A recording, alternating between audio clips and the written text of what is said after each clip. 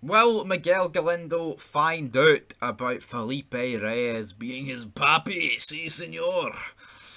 It's like the only play, right, that like Felipe Reyes has got left. No one cares at this. Well, I mean, I say no one cares about Felipe Reyes at this stage of the game, right? On this channel, we have essentially buried Felipe Reyes as a character ever since we started making vids on the Mayans, and even before we started making vids, I always buried this guy.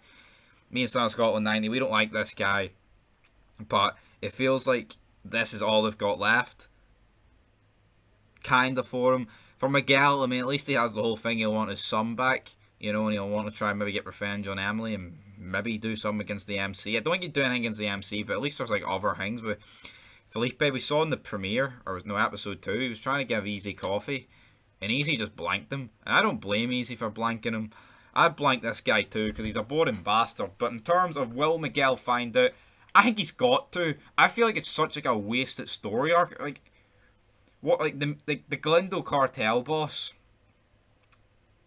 turns out his son, which is Miguel, isn't even his son. It's Felipe Reyes. I mean, that has to get found out at some stage. Miguel has to find out that he is a sibling of Easy and Angel.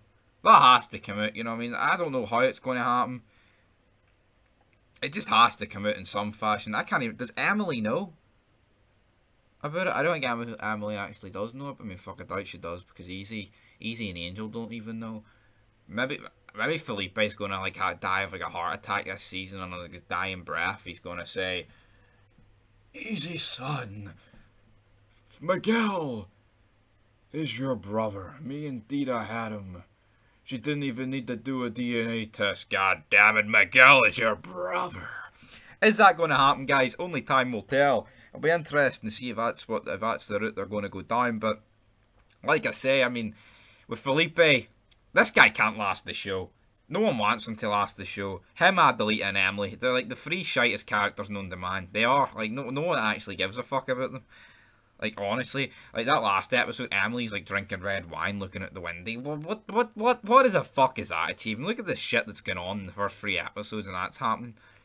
I mean, I know, oh, she's looking at the window for Miguel, but we don't need to waste like 10 minutes of an episode in that. That could have literally lasted about 45 seconds. You know? Shite. But anyway, guys, leave your thoughts down below. I'll definitely put a photo up about this. In terms of will he will find out, my prediction is, of course, they'll find out. If they don't, it's so stupid.